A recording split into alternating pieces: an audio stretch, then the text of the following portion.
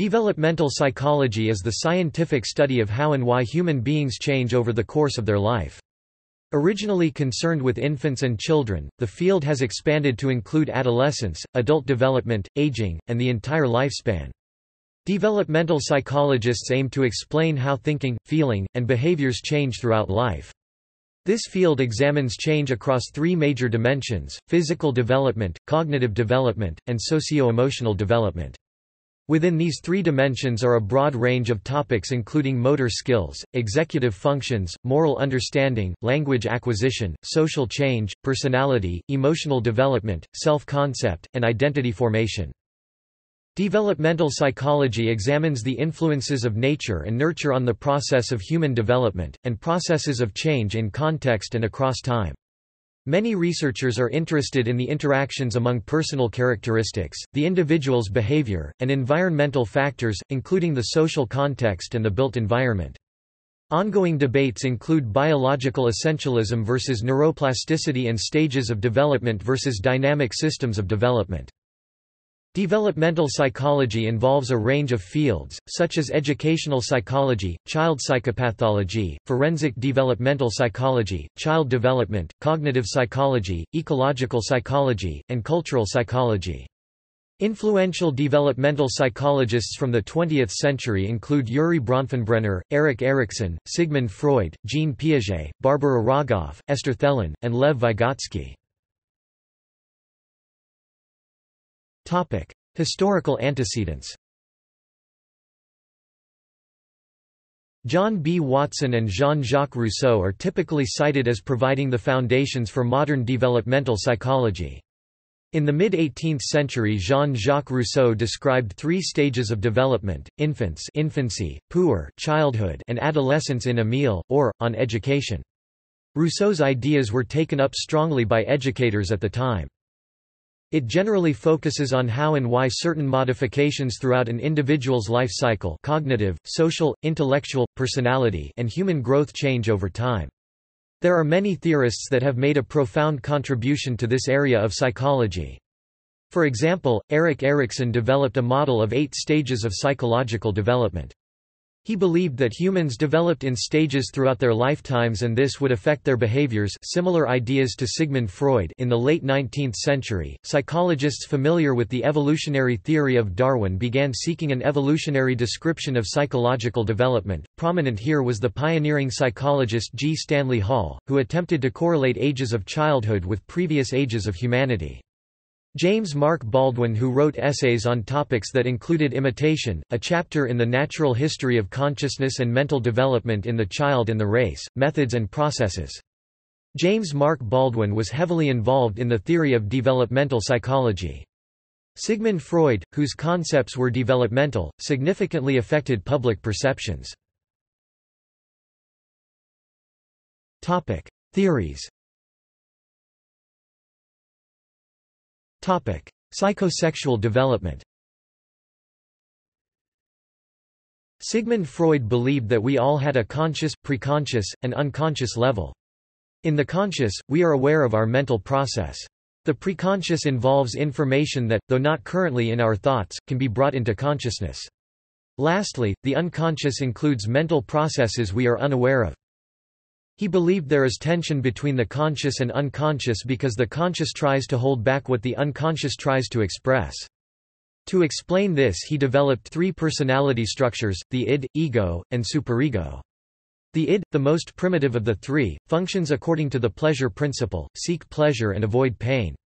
The superego plays the critical and moralizing role, and the ego is the organized, realistic part that mediates between the desires of the id and the superego. Based on this, he proposed 5 universal stages of development, that each is characterized by the erogenous zone that is the source of the child's psychosexual energy. The first is the oral stage, which occurs from birth to 12 months of age. During the oral stage, the libido is centered in a baby's mouth. The baby is able to suck. The second is the anal stage, from 1 to 3 years of age. During the anal stage, the child defecates from the anus and is often fascinated with their defecation. The third is the phallic stage, which occurs from 3 to 5 years of age. Most of a person's personality forms by this age. During the phallic stage, the child is aware of their sexual organs. The fourth is the latency stage, which occurs from age 5 until puberty. During the latency stage, the child's sexual interests are repressed. Stage 5 is the genital stage, which takes place from puberty until adulthood. During the genital stage, puberty starts happening. Theories of cognitive development. Jean Piaget, a Swiss theorist, posited that children learn by actively constructing knowledge through hands-on experience. He suggested that the adult's role in helping the child learn was to provide appropriate materials that the child can interact with and use to construct. He used Socratic questioning to get children to reflect on what they were doing, and he tried to get them to see contradictions in their explanations. Piaget believed that intellectual development takes place through a series of stages, which he described in his theory on cognitive development. Each stage consists of steps the child must master before moving to the next step. He believed that these stages are not separate from one another, but rather that each stage builds on the previous one in a continuous learning process. He proposed 4 stages: sensorimotor, pre-operational, concrete operational, and formal operational. Though he did not believe these stages occurred at any given age, many studies have determined when these cognitive abilities should take place. Stages of moral development. Piaget claimed that logic and morality develop through constructive stages. Expanding on Piaget's work, Lawrence Kohlberg determined that the process of moral development was principally concerned with justice, and that it continued throughout the individual's lifetime. He suggested 3 levels of moral reasoning: pre-conventional moral reasoning, conventional moral reasoning, and post-conventional moral reasoning. The pre-conventional moral reasoning is typical of children and is characterized by reasoning that is based on rewards and punishments associated with different courses of action. Conventional moral reason occurs during late childhood and early adolescence and is characterized by reasoning based on rules and conventions of society. Lastly, post-conventional moral reasoning is a stage during which the individual sees society's rules and conventions as relative and subjective, rather than as authoritative. Kohlberg used the Heinz dilemma to apply to his stages of moral development. The Heinz dilemma involves Heinz's wife dying from cancer and Heinz having the dilemma to save his wife by stealing a drug. Pre-conventional morality, conventional morality, and post-conventional morality applies to Heinz's situation.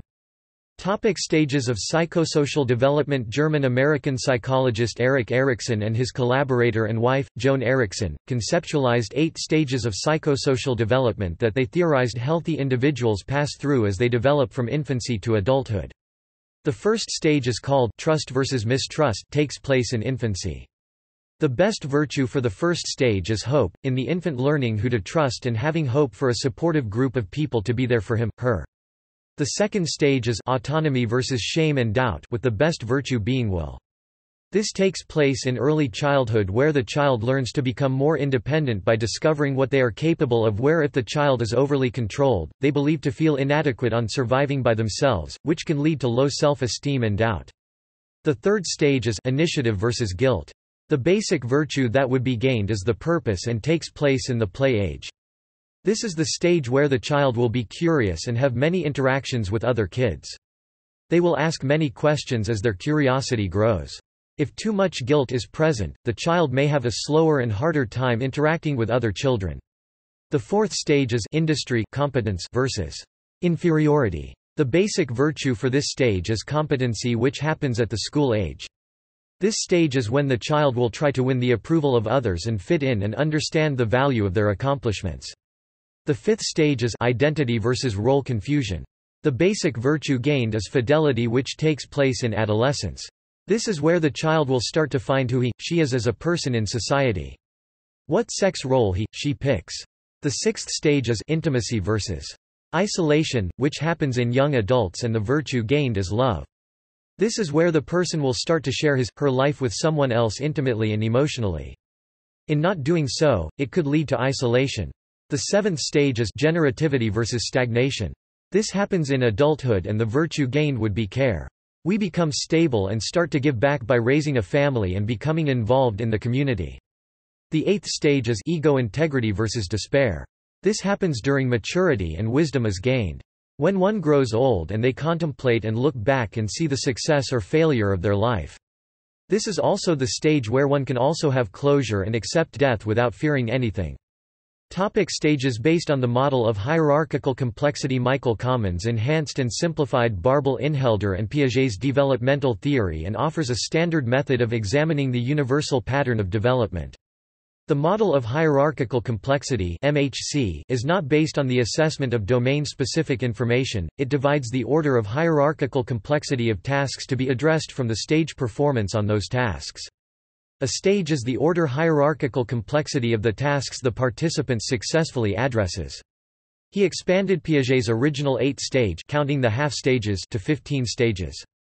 The stages are, 0 calculatory, 1 sensory and motor, 2 circular sensory motor, 3 sensory motor, 4 nominal, 5 sentential, 6 preoperational, 7 primary, 8 concrete, 9 abstract, 10 formal, 11 systematic, 12 metasystematic, 13 paradigmatic, 14 cross-paradigmatic, 15 meta-cross-paradigmatic. The order of hierarchical complexity of tasks predicts how difficult the performance is with an R ranging from 0.9 to 0.98. In the MHC, there are 3 main axioms for an order to meet in order for the higher-order task to coordinate the next lower-order task. Axioms are rules that are followed to determine how the MHC orders actions to form a hierarchy. These axioms are, a defined in terms of tasks at the next lower order of hierarchical complexity task action, b defined as the higher order task action that organizes 2 or more less complex actions, that is, the more complex action specifies the way in which the less complex actions combine, c defined as the lower order task actions have to be carried out non-arbitrarily. Ecological systems theory.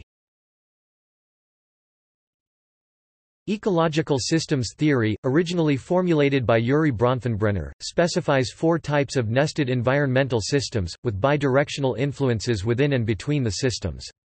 The 4 systems are microsystem, mesosystem, exosystem, and macrosystem.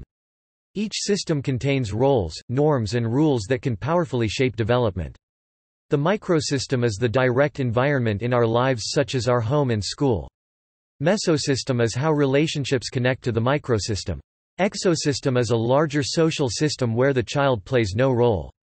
Macrosystem refers to the cultural values, customs and laws of society. The microsystem is the immediate environment surrounding and influencing the individual, example, school or the home setting. The mesosystem is the combination of 2 microsystems and how they influence each other, example, sibling relationships at home versus peer relationships at school. The exosystem is the interaction among 2 or more settings that are indirectly linked. Example, a father's job requiring more overtime ends up influencing his daughter's performance in school because he can no longer help with her homework. The macrosystem is broader, taking into account social economic status, culture, beliefs, customs and morals. Example, a child from a wealthier family sees a peer from a less wealthy family as inferior for that reason. Lastly, the chronosystem refers to the chronological nature of life events and how they interact and change the individual and their circumstances through transition. Example, a mother losing her own mother to illness and no longer having that support in her life. Since its publication in 1979, Bronfenbrenner's major statement of this theory, the ecology of human development, has had widespread influence on the way psychologists and others approach the study of human beings and their environments. As a result of this conceptualization of development, these environments—from the family to economic and political structures—have come to be viewed as part of the life course from childhood through to adulthood. Zone of proximal development. Lev Vygotsky was a Russian theorist from the Soviet era, who posited that children learn through hands-on experience and social interactions with members of his/her culture. Unlike Piaget, he claimed that timely and sensitive intervention by adults when a child is on the edge of learning a new task, called the zone of proximal development, could help children learn new tasks. This adult role is often referred to as the skilled master, whereas the child is considered the learning apprentice through an educational process often termed cognitive apprenticeship. Martin Hill stated that, "The world of reality does not apply to the mind of a child." This technique is called scaffolding because it builds upon knowledge children already have with new knowledge that adults can help the child learn. Vygotsky was strongly focused on the role of culture in determining the child's pattern of development, arguing that development moves from the social level to the individual level. In other words, Vygotsky claimed that psychology should focus on the progress of human consciousness through the relationship of an individual and their environment. He felt that if scholars continued to disregard this connection, then this disregard would inhibit the full comprehension of the human consciousness. Constructivism. Constructivism is a paradigm in psychology that characterizes learning as a process of actively constructing knowledge. Individuals create meaning for themselves or make sense of new information by selecting, organizing, and integrating information with other knowledge, often in the context of social interactions. Constructivism can occur in two ways, individual and social. Individual constructivism is when a person constructs knowledge through cognitive processes of their own experiences rather than by memorizing facts provided by others. Social constructivism is when individuals construct knowledge through an interaction between the knowledge they bring to a situation and social or cultural exchanges within that content. Jean Piaget, a Swiss developmental psychologist, proposed that learning is an active process because children learn through experience and make mistakes and solve problems. Piaget proposed that learning should be whole by helping students understand that meaning is constructed. Evolutionary developmental psychology. Evolutionary developmental psychology is a research paradigm that applies the basic principles of Darwinian evolution, particularly natural selection, to understand the development of human behavior and cognition. It involves the study of both the genetic and environmental mechanisms that underlie the development of social and cognitive competencies, as well as the epigenetic gene-environment interactions processes that adapt these competencies to local conditions. EDP considers both the reliably developing, species-typical features of ontogeny developmental adaptations, as well as individual differences in behavior, from an evolutionary perspective. While evolutionary views tend to regard most individual differences as the result of either random genetic noise, evolutionary byproducts, and/or idiosyncrasies, for example, peer groups, education, neighborhoods, and chance encounters, rather than products of natural selection, EDP asserts that natural selection can favor the emergence of individual differences via adaptive developmental plasticity.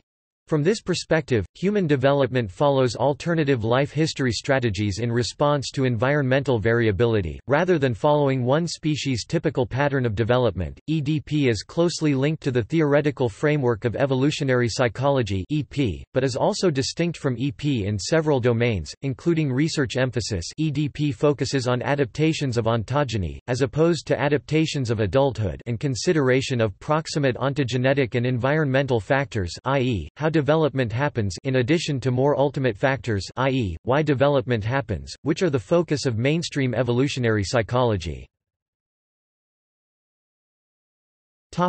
Attachment theory. Attachment theory, originally developed by John Bowlby, focuses on the importance of open, intimate, emotionally meaningful relationships. Attachment is described as a biological system or powerful survival impulse that evolved to ensure the survival of the infant. A child who is threatened or stressed will move toward caregivers who create a sense of physical, emotional and psychological safety for the individual. Attachment feeds on body contact and familiarity. Later Mary Ainsworth developed the strange situation protocol and the concept of the secure base. Theorists have proposed 4 types of attachment styles: secure, anxious avoidant, anxious resistant, and disorganized. Secure attachment is a healthy attachment between the infant and the caregiver. It is characterized by trust. Anxious avoidant is an insecure attachment between an infant and a caregiver. This is characterized by the infant's indifference toward the caregiver. Anxious resistant is an insecure attachment between the infant and the caregiver characterized by distress from the infant when separated and anger when reunited. Disorganized is an attachment style without a consistent pattern of responses upon return of the parent. A child can be hindered in its natural tendency to form attachments.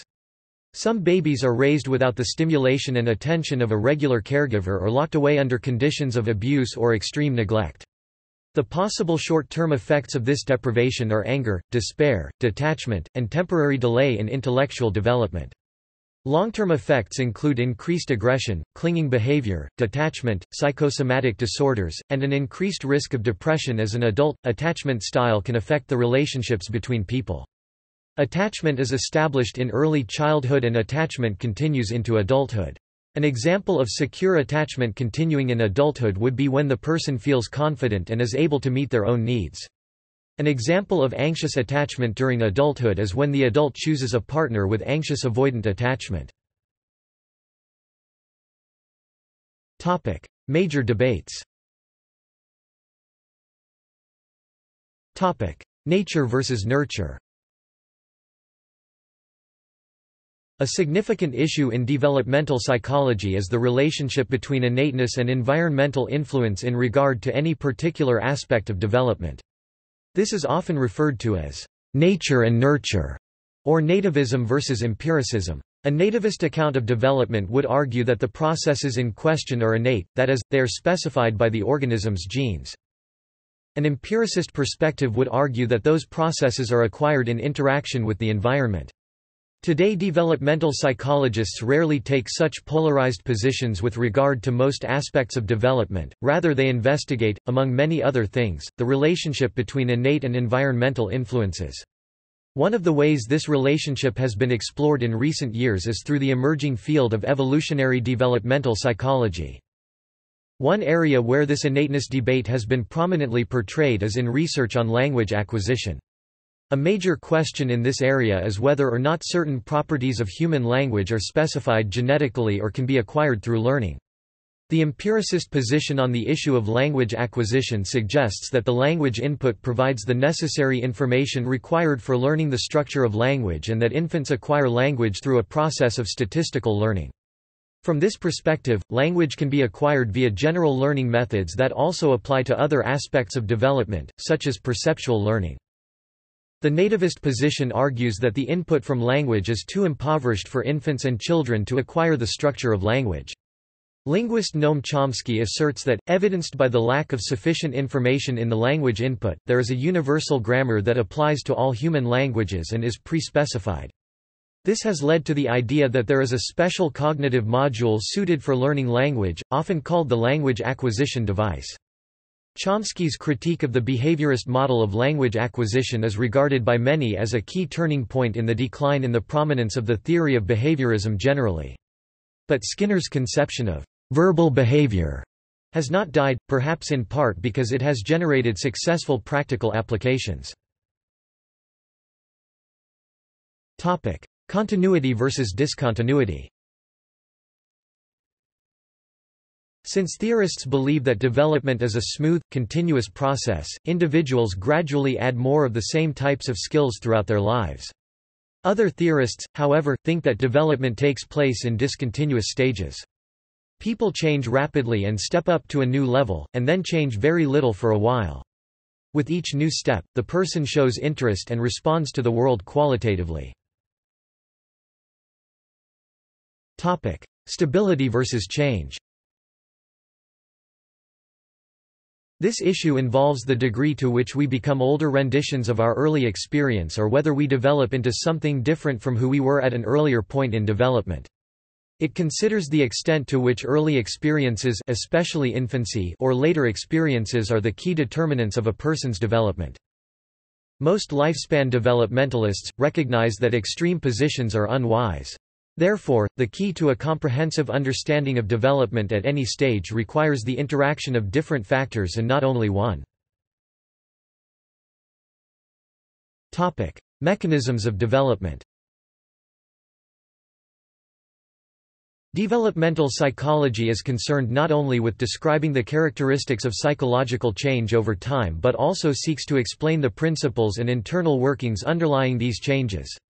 Psychologists have attempted to better understand these factors by using models. Developmental models are sometimes computational, but they do not need to be. A model must simply account for the means by which a process takes place. This is sometimes done in reference to changes in the brain that may correspond to changes in behavior over the course of the development. Computational accounts of development often use either symbolic, connectionist neural network, or dynamical systems models to explain the mechanisms of development. Research areas. Cognitive development. Cognitive development is primarily concerned with the ways that infants and children acquire, develop, and use internal mental capabilities such as, problem-solving, memory, and language. Major topics in cognitive development are the study of language acquisition and the development of perceptual and motor skills. Piaget was one of the influential early psychologists to study the development of cognitive abilities. His theory suggests that development proceeds through a set of stages from infancy to adulthood and that there is an end point or goal. Other accounts, such as that of Lev Vygotsky, have suggested that development does not progress through stages, but rather that the developmental process that begins at birth and continues until death is too complex for such structure and finality. Rather, from this viewpoint, developmental processes proceed more continuously. Thus, development should be analyzed, instead of treated as a product to obtain. Warner Shea has expanded the study of cognitive development into adulthood. Rather than being stable from adolescence, Shea sees adults as progressing in the application of their cognitive abilities. Modern cognitive development has integrated the considerations of cognitive psychology and the psychology of individual differences into the interpretation and modeling of development. Specifically, the neo-Piagetian theories of cognitive development showed that the successive levels or stages of cognitive development are associated with increasing processing efficiency and working memory capacity. These increases explain differences between stages, progression to higher stages, and individual differences of children who are the same age and of the same grade level. However, other theories have moved away from Piagetian stage theories, and are influenced by accounts of domain-specific information processing, which posit that development is guided by innate evolutionarily specified and content-specific information processing mechanisms. Social and emotional development. Developmental psychologists who are interested in social development examine how individuals develop social and emotional competencies. For example, they study how children form friendships, how they understand and deal with emotions, and how identity develops. Research in this area may involve study of the relationship between cognition or cognitive development and social behavior. Emotional regulation or refers to an individual's ability to modulate emotional responses across a variety of contexts. In young children, this modulation is in part controlled externally, by parents and other authority figures. As children develop, they take on more and more responsibility for their internal state. Studies have shown that the development of is affected by the emotional regulation children observe in parents and caretakers, the emotional climate in the home, and the reaction of parents and caretakers to the child's emotions. Music also has an influence on stimulating and enhancing the senses of a child through self-expression. A child's social and emotional development can be disrupted by motor coordination problems as evidenced by the environmental stress hypothesis. The environmental hypothesis explains how children with coordination problems and developmental coordination disorder are exposed to several psychosocial consequences which act as secondary stressors, leading to an increase in internalizing symptoms such as depression and anxiety. Motor coordination problems affect fine and gross motor movement as well as perceptual motor skills. Secondary stressors commonly identified include the tendency for children with poor motor skills to be less likely to participate in organized play with other children and more likely to feel socially isolated. Social and emotional development focuses on 5 key areas: self-awareness, self-management, social awareness, relationship skills, and responsible decision-making. Topic: Physical development. Physical development concerns the physical maturation of an individual's body until it reaches the adult stature. Although physical growth is a highly regular process, all children differ tremendously in the timing of their growth spurts. Studies are being done to analyze how the differences in these timings affect and are related to other variables of developmental psychology such as information processing speed. Traditional measures of physical maturity using X-rays are less in practice nowadays, compared to simple measurements of body parts such as height, weight, head circumference, and arm span. A few other studies and practices with physical developmental psychology are the phonological abilities of mature 5 to 11-year-olds, and the controversial hypotheses of left-handers being maturationally delayed compared to right-handers. A study by Eaton, Chipperfield, Richot, and Koschuk in 1996 found in 3 different samples that there was no difference between right and left-handers. Memory development. Researchers interested in memory development look at the way our memory develops from childhood and onward. According to fuzzy trace theory, we have 2 separate memory processes, verbatim and gist. These 2 traces begin to develop at different times as well as at a different pace. Children as young as 4 years old have verbatim memory, memory for surface information, which increases up to early adulthood, at which point it begins to decline. On the other hand, our capacity for gist memory, memory for semantic information, increases up to early adulthood, at which point it is consistent through old age. Furthermore, our reliance on gist memory traces increases as we age. Research methods and designs. Main research methods. Developmental psychology employs many of the research methods used in other areas of psychology. However, infants and children cannot be tested in the same ways as adults, so different methods are often used to study their development. Developmental psychologists have a number of methods to study changes in individuals over time. Common research methods include systematic observation, including naturalistic observation or structured observation, self-reports, which could be clinical interviews or structured interviews, clinical or case study method, and ethnography or participant observation. These methods differ in the extent of control researchers impose on study conditions, and how they construct ideas about which variables to study. Every developmental investigation can be characterized in terms of whether its underlying strategy involves the experimental, correlational, or case study approach.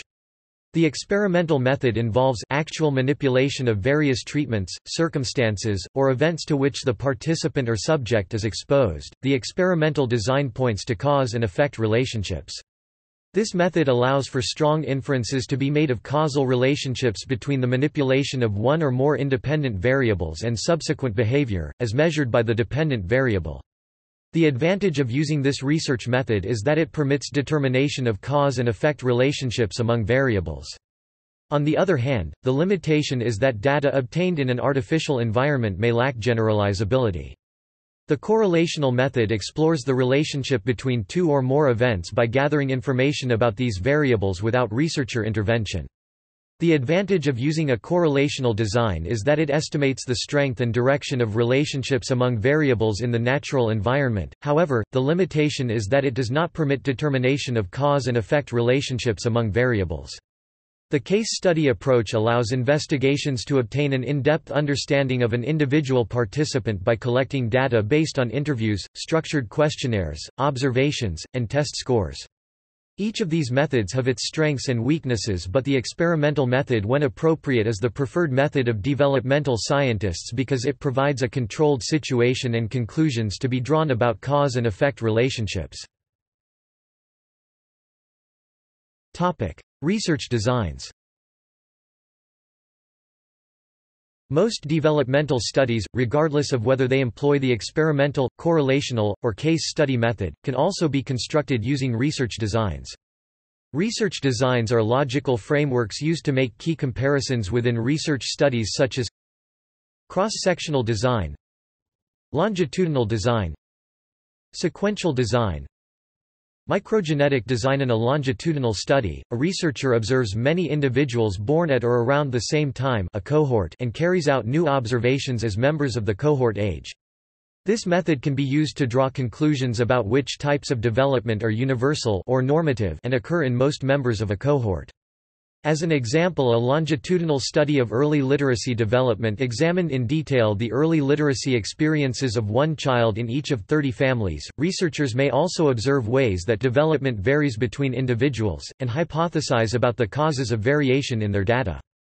Longitudinal studies often require large amounts of time and funding, making them unfeasible in some situations.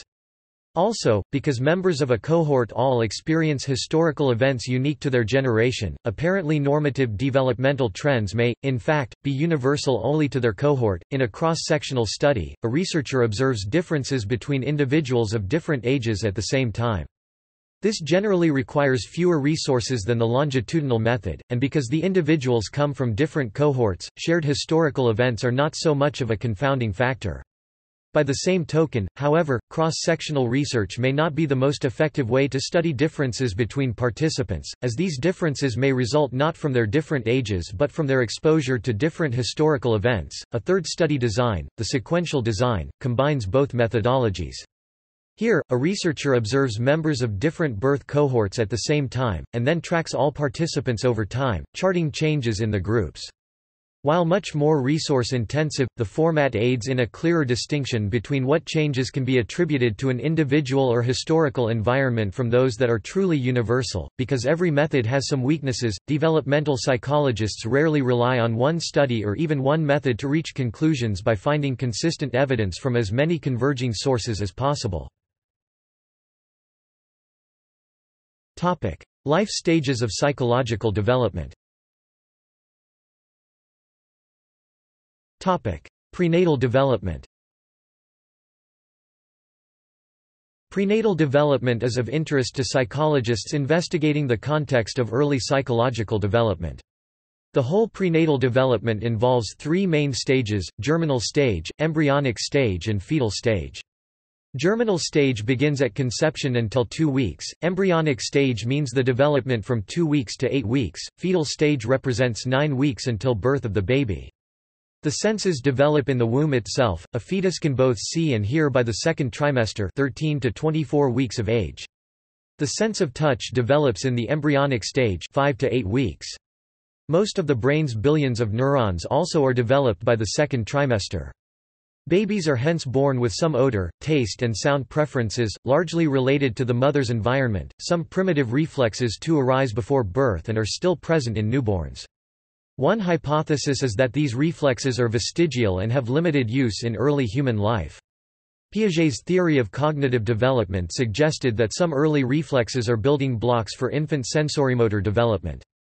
For example, the tonic neck reflex may help development by bringing objects into the infant's field of view. Other reflexes, such as the walking reflex, appear to be replaced by more sophisticated voluntary control later in infancy. This may be because the infant gains too much weight after birth to be strong enough to use the reflex, or because the reflex and subsequent development are functionally different. It has also been suggested that some reflexes, for example the Moro and walking reflexes, are predominantly adaptations to life in the womb with little connection to early infant development. Primitive reflexes reappear in adults under certain conditions, such as neurological conditions like dementia or traumatic lesions. Ultrasound has shown that infants are capable of a range of movements in the womb, many of which appear to be more than simple reflexes. By the time they are born, infants can recognize and have a preference for their mother's voice, suggesting some prenatal development of auditory perception. Prenatal development and birth complications may also be connected to neurodevelopmental disorders, for example in schizophrenia. With the advent of cognitive neuroscience, embryology and the neuroscience of prenatal development is of increasing interest to developmental psychology research. Several environmental agents—teratogens— can cause damage during the prenatal period. These include prescription and non-prescription drugs, illegal drugs, tobacco, alcohol, environmental pollutants, infectious disease agents such as the rubella virus and the toxoplasmosis parasite, maternal malnutrition, maternal emotional stress, and Rh factor blood incompatibility between mother and child. There are many statistics which prove the effects of the aforementioned substances. A leading example of this would be that, in America alone, approximately 100,000 to 375,000 cocaine babies are born on an annual basis. This is a result of an expectant mother abusing the drug while pregnant. Cocaine babies are proven to have quite severe and lasting difficulties which persist throughout infancy and right throughout childhood. The drug also encourages behavioral problems in the affected children, as well as defects of various vital organs. Infancy. From birth until the first year, the child is referred to as an infant. Developmental psychologists vary widely in their assessment of infant psychology, and the influence the outside world has upon it, but certain aspects are relatively clear. The majority of a newborn infant's time is spent in sleep. At first, this sleep is evenly spread throughout the day and night, but after a couple of months, infants generally become diurnal. Infants can be seen to have 6 states, grouped into pairs. Quiet sleep and active sleep, dreaming, when REM sleep occurs. Quiet waking, and active waking. Fussing and crying. Infant perception. Infant perception is what a newborn can see, hear, smell, taste, and touch. These 5 features are better known as one's 5 senses. Infants respond to stimuli differently in these different states. Vision is significantly worse in infants than in older children.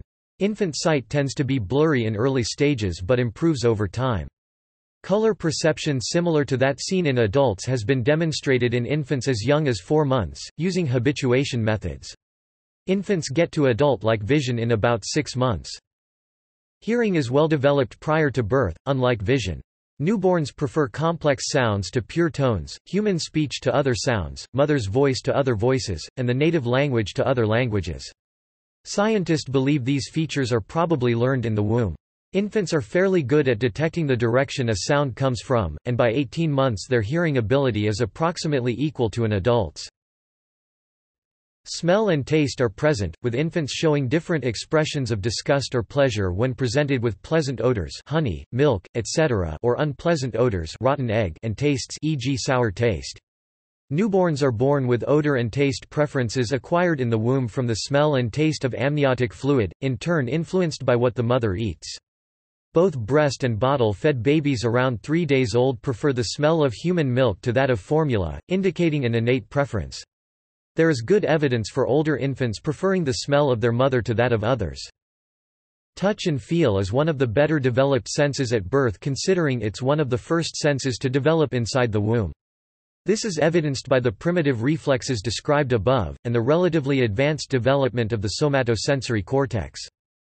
Pain. Infants feel pain similarly, if not more strongly than older children, but pain relief in infants has not received so much attention as an area of research.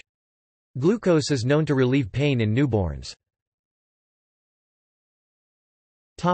Language. Babies are born with the ability to discriminate virtually all sounds of all human languages. Infants of around 6 months can differentiate between phonemes in their own language, but not between similar phonemes in another language. At this stage, infants also start to babble, producing phonemes. Infant cognition, the Piagetian era. Piaget suggested that an infant's perception and understanding of the world depended on their motor development, which was required for the infant to link visual, tactile and motor representations of objects. According to this view, it is through touching and handling objects that infants develop object permanence, the understanding that objects are solid, permanent, and continue to exist when out of sight. Piaget's sensorimotor stage comprised 6 sub-stages. See sensorimotor stages for more detail. In the early stages, development arises out of movements caused by primitive reflexes. Discovery of new behaviors results from classical and operant conditioning, and the formation of habits. From 8 months the infant is able to uncover a hidden object but will persevere when the object is moved. Piaget came to his conclusion that infants lacked a complete understanding of object permanence before 18 months after observing infants' failure before this age to look for an object where it was last seen. Instead, infants continue to look for an object where it was first seen, committing the "a not be" error. Some researchers have suggested that before the age of 8 to 9 months, infants' inability to understand object permanence extends to people, which explains why infants at this age do not cry when their mothers are gone. Out of sight, out of mind. Recent findings in infant cognition.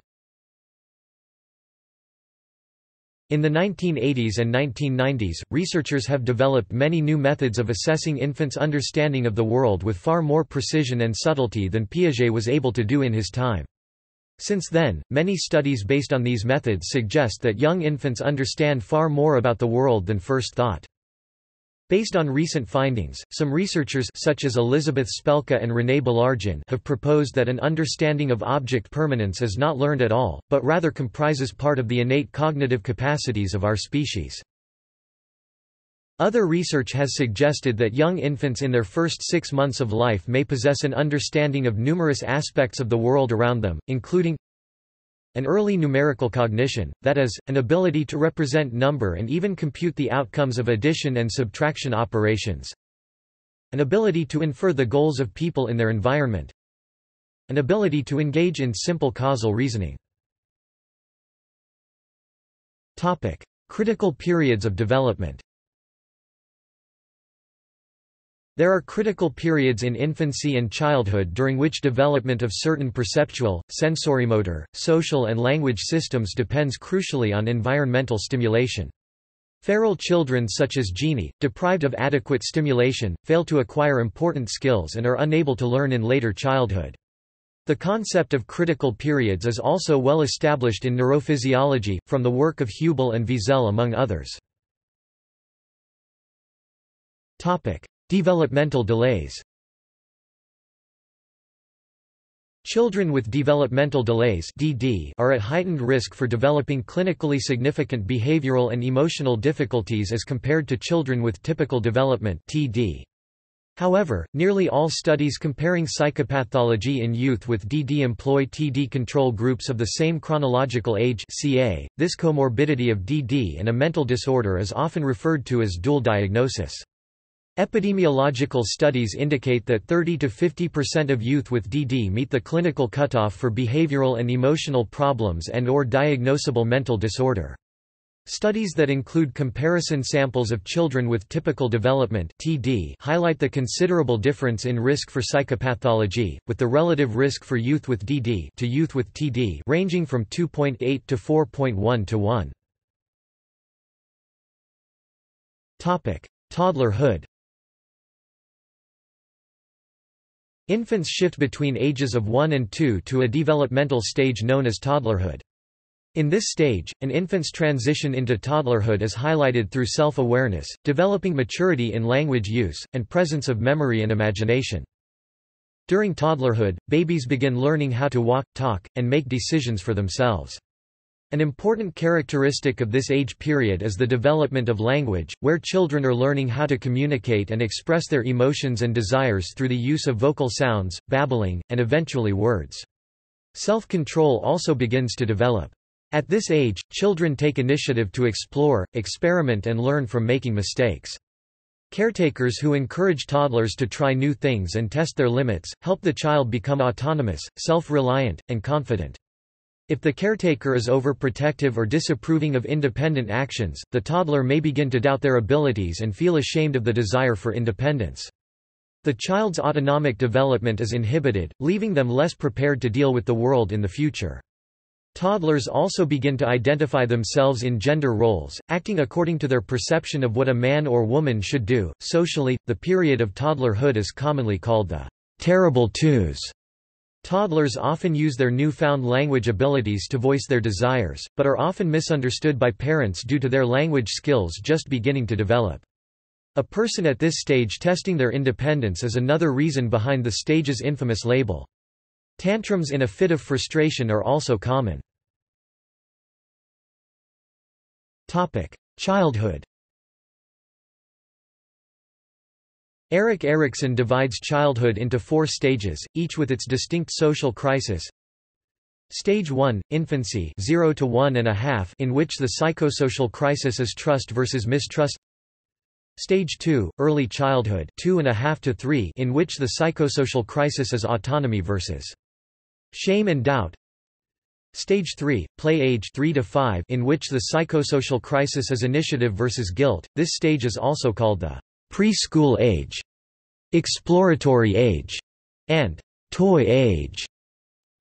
Stage 4, school age 5 to 12, in which the psychosocial crisis is industry versus inferiority play or preschool ages 3 to 5.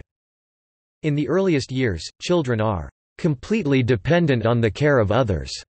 Therefore, they develop a social relationship with their caregivers and, later, with family members. During their preschool years 3 to 5, they enlarge their social horizons to include people outside the family. Pre-operational and then operational thinking develops, which means actions are reversible, and egocentric thought diminishes. The motor skills of preschoolers increase so they can do more things for themselves. They become more independent. No longer completely dependent on the care of others, the world of this age group expands. More people have a role in shaping their individual personalities. Preschoolers explore and question their world. For Jean Piaget, the child is a little scientist exploring and reflecting on these explorations to increase competence. And this is done in a very independent way. Play is a major activity for ages 3 to 5. For Piaget, through play, a child reaches higher levels of cognitive development. In their expanded world, children in the 3 to 5 age group attempt to find their own way. If this is done in a socially acceptable way, the child develops the initiative. If not, the child develops guilt. Children who develop guilt rather than initiative have failed Erikson's psychosocial crisis for the 3 to 5 age group. Middle childhood ages 6 to 12. For Erik Erikson, the psychosocial crisis during middle childhood is industry versus inferiority which, if successfully met, instills a sense of competency in the child. In all cultures, middle childhood is a time for developing skills that will be needed in their society. School offers an arena in which children can gain a view of themselves as industrious and worthy. They are graded for their school work and often for their industry. They can also develop industry outside of school in sports, games, and doing volunteer work. Children who achieve success in school or games might develop a feeling of competence. The peril during this period is that feelings of inadequacy and inferiority will develop. Parents and teachers can undermine a child's development by failing to recognize accomplishments or being overly critical of a child's efforts. Children who are encouraged and praised develop a belief in their competence. Lack of encouragement or ability to excel lead to feelings of inadequacy and inferiority. The Centers for Disease Control, the CDC, divides middle childhood into 2 stages, 6 to 8 years and 9–11 years, and gives developmental milestones for each stage. Middle childhood 7 to 10. Entering elementary school, children in this age group begin to think about the future and their place in the world. Working with other students and wanting their friendship and acceptance become more important. This leads to more independence from parents and family. As students, they develop the mental and verbal skills to describe experiences and talk about thoughts and feelings. They become less self-centered and show more concern for others. Middle childhood 9 to 11. For children ages 9–11, friendships and peer relationships increase in strength, complexity, and importance. This results in greater peer pressure. They grow even less dependent on their families and they are challenged academically. To meet this challenge, they increase their attention span and learn to see other points of view. Adolescence.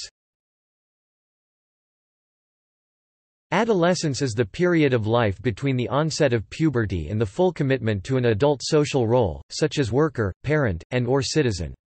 It is the period known for the formation of personal and social identity, see Erik Erikson, and the discovery of moral purpose, see William Damon. Intelligence is demonstrated through the logical use of symbols related to abstract concepts and formal reasoning. A return to egocentric thought often occurs early in the period.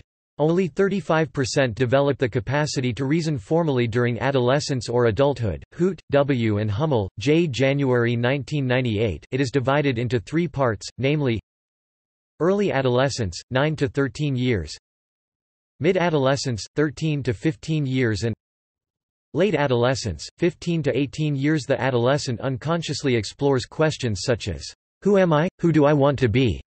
Like toddlers, adolescents must explore, test limits, become autonomous, and commit to an identity, or sense of self. Different roles, behaviors and ideologies must be tried out to select an identity. Role confusion and inability to choose vocation can result from a failure to achieve a sense of identity through, for example, friends. Early adulthood. Early adulthood generally refers to the period between ages 18 to 25, and according to theorists such as Erik Erikson, is a stage where development is mainly focused on maintaining relationships. Examples include creating bond of intimacy, sustaining friendships, and ultimately making a family. Some theorists state that development of intimacy skills rely on the resolution of previous developmental stages. A sense of identity gained in the previous stages is also necessary for intimacy to develop. If this skill is not learned, the alternative is alienation, isolation, a fear of commitment, and the inability to depend on others. A related framework for studying this part of the lifespan is that of emerging adulthood. Scholars of emerging adulthood, such as Jeffrey Arnett, are not necessarily interested in relationship development. Instead, this concept suggests that people transition after their teenage years into a period not characterized as relationship building and an overall sense of constancy with life, but with years of living with parents, phases of self-discovery, and experimentation. Middle adulthood. Middle adulthood generally refers to the period between ages 25 to 69. During this period, middle-aged adults experience a conflict between generativity and stagnation. They may either feel a sense of contributing to society, the next generation, or their immediate community, or develop a sense of purposelessness. Physically, the middle-aged experience a decline in muscular strength, reaction time, sensory keenness, and cardiac output. Also, women experience menopause and a sharp drop in the hormone estrogen. Men experience an equivalent endocrine system event to menopause. Andropause in males is a hormone fluctuation with physical and psychological effects that can be similar to those seen in menopausal females. As men age, lowered testosterone levels can contribute to mood swings and a decline in sperm count. Sexual responsiveness can also be affected, including delays in erection and longer periods of penile stimulation required to achieve ejaculation. Old age. The World Health Organization finds no general agreement on the age at which a person becomes old. Most developed countries set the age as 60 or 65. However, in developing countries' inability to make active contribution to society, not chronological age, marks the beginning of old age. According to Erikson's stages of psychosocial development, old age is the stage in which individuals assess the quality of their lives. In reflecting on their lives, people in this age group develop a feeling of integrity if deciding that their lives were successful, or a feeling of despair if evaluation of one's life indicates a failure to achieve goals. Physically, older people experience a decline in muscular strength, reaction time, stamina, hearing, distance perception, and the sense of smell. They also are more susceptible to diseases such as cancer and pneumonia due to a weakened immune system.